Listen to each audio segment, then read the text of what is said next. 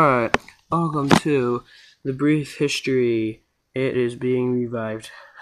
So, I decided this week I'm going to focus on LEGO.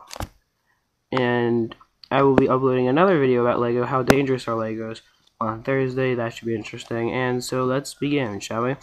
LEGO was founded in 1932 by Ole Christensen, I believe his name is. LEGO has been around for a very long time now. Today they are the third largest, as in sales, they are the third largest manufacturer of toys, sales-wise anyway.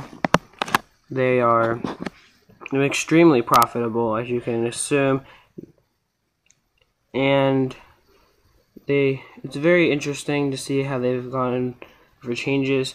The company today is owned by the grandson of the original founder. It started as just a small workshop. Today it is a very large global enterprise, you could call it.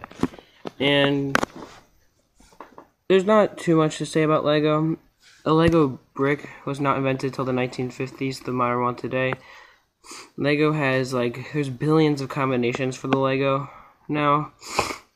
They have created many iconic pieces such as LEGO Star Wars. They had a whole bunch of games too, like LEGO Indiana Jones, LEGO Star Wars, and they have over 200 characters for LEGO. So it just goes to show that what a small company can really turn into. Well, I guess that's it for now. I know I left a lot of stuff out. That's why I call it a brief history. I'm not gonna say too much. The certain things I'll get more detailed about, but that's it for now. And my source for this information was Lego.com. So special thanks to them for providing the information for this video. Alright, peace, love, and much respect.